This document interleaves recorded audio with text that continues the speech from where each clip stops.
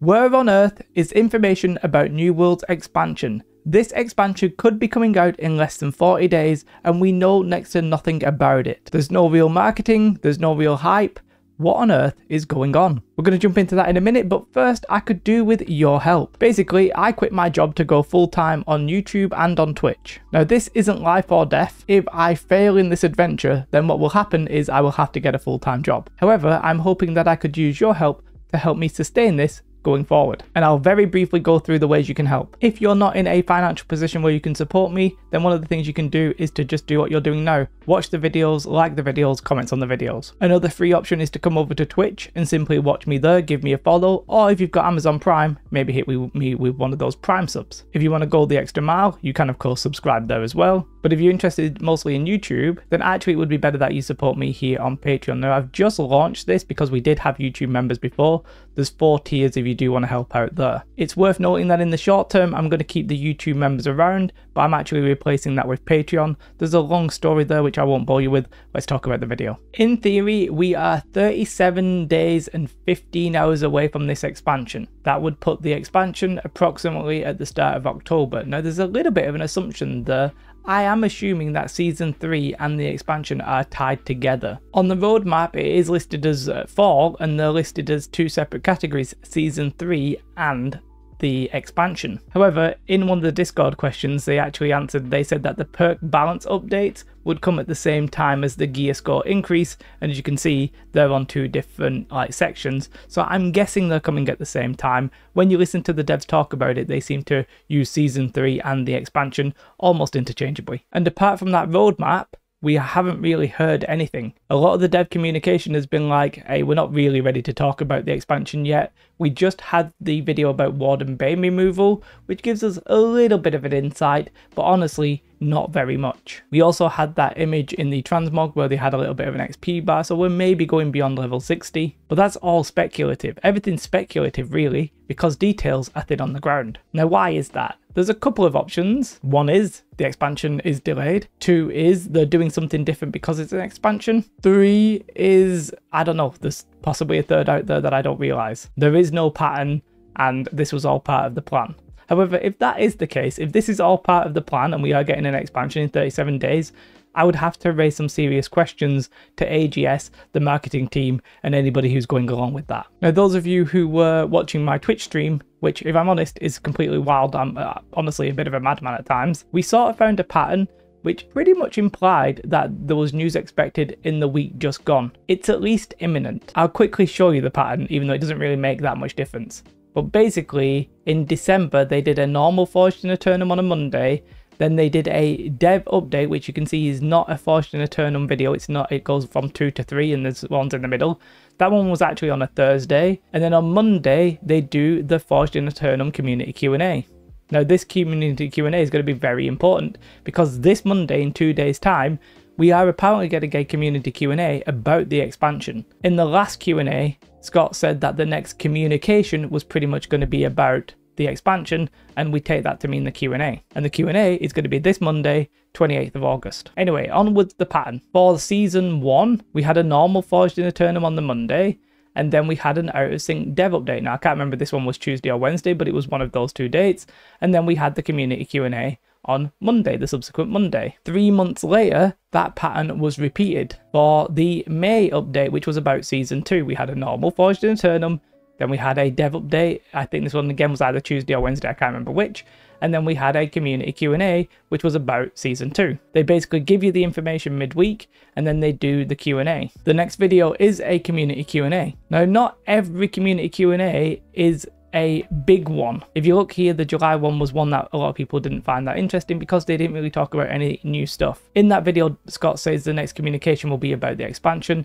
Presumably he means the community Q&A. He didn't actually say that, but we are inferring that. And it would make sense because February to May is 3 months, May to August is 3 months, seasons are 3 months. So the pattern sort of implied that we would get an update in the week just gone. However, we didn't get that. Now, why did we not get that? Well, that could all be to do with this. It is currently Gamescom. Well, technically I think that ends this weekend, but we had the opening night live on Tuesday, and then we've had reveals since then from a variety of different games. It's very possible that they are just trying to swerve that, and it's very possible that we'll actually just get a slightly different sync of information. If they're trying to swerve this, maybe they'll just give us the information next week. It's very possible, because it's simply an expansion, things are being done differently. If the next update was just Season 3 and pretty much nothing beyond that, then I would have expected the pattern to hold true, but because it's an expansion, all bets are off. It's very possible that we won't even get a PTR. It's very possible that they're doing something completely different. The pattern doesn't hold when the pattern itself is relying on it being a normal season,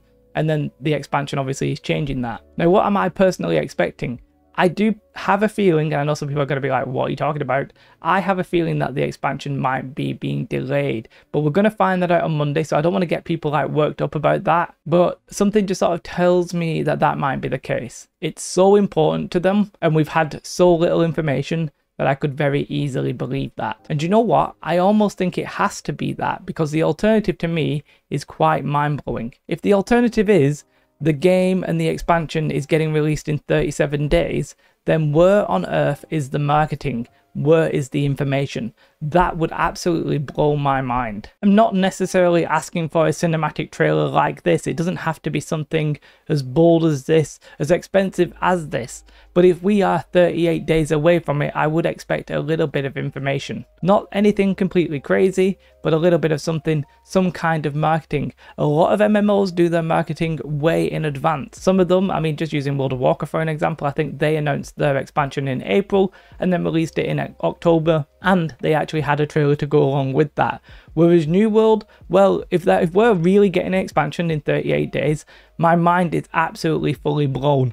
I do not understand the marketing that is going on. Now, some of you might say they don't need that marketing, and you know what? I actually partly agree with that. The marketing that they're going to do is primarily going to be around Twitch. They'll pay Asmongold, they'll try and pay Shroud, although I think Shroud may have said that he's not interested. They'll try and pay these big streamers, they'll try and get them back, and they'll get the people back, because Brimstone did bring people back. I think the expansion will do the same, but that doesn't make that being the right decision. I don't think that necessarily then makes full sense. I think still they definitely should do a proper marketing campaign, and honestly, the fact that we've not seen it, as much as I think it might imply a delay, it's either a delay or my mind is completely broken. I'm not really sure what. Now, we'll find that out on Monday, so I don't want to speculate too much. I won't waste too much of your time, but you know, my head is a little bit confused. I have no idea where the information is. I have no idea what they're planning. My worries right now is that no matter what AGS is doing, it's bad news in my eyes. Either the expansion is delayed and they'll ramp up the marketing at an appropriate time, which, I mean, that's probably the better option than releasing like a bad game or what have you.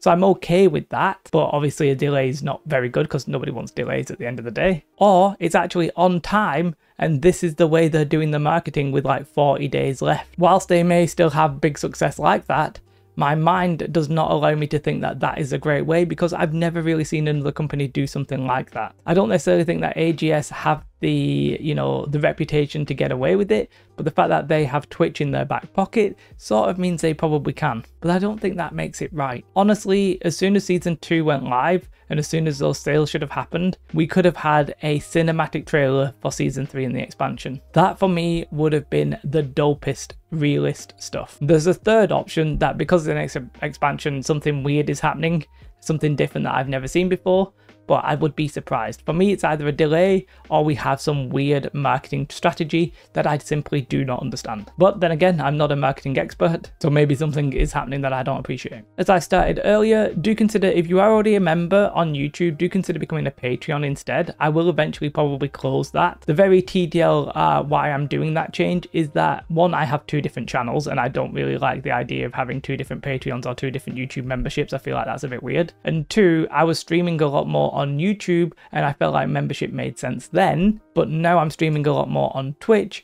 and I feel like, well, if you want to watch me live, you can come and do it on Twitch, and if you want to support my videos, well, then you can come and do that on Patreon, or if you just want to watch for free, that's completely fine.